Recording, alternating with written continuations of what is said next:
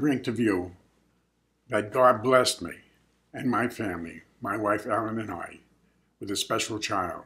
Ricky was an angel sent to us by God. God also gave me a saint in Ricky's mom, my wife Ellen.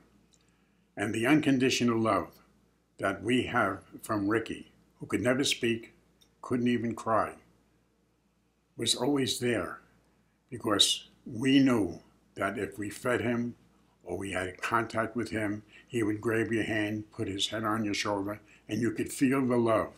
And we know that Ricky knows that he is loved. Having a loving relationship with your family is vitally important for success in trying to give what you want to your special child. That's dignity, respect, safety, and comfort.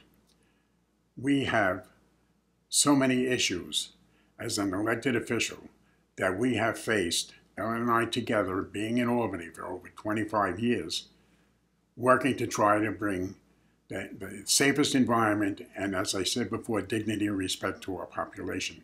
We have over 500,000 people that are impacted by the needs of special families in the state of New York.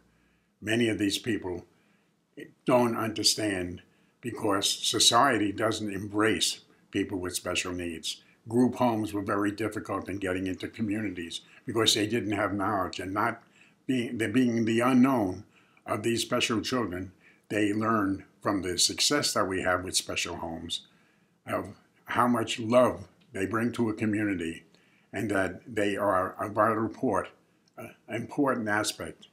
We always should focus on what our special children can do, not what they can't do. And we have many programs that are out there. We have many agencies that provide wonderful things. We have healthcare that is available. But many people, because even are divorced from their own families, because there's a denial of the existence. It's not something that you brag about, saying, I have a special child. And unfortunately, the resources aren't apparent. We're making them apparent. We now have a website and an app. And this app is going to be a resource center to be able to help these families and parents and agencies and everybody who has direct contact with our special children to have an understanding of what their needs are and what is available to them.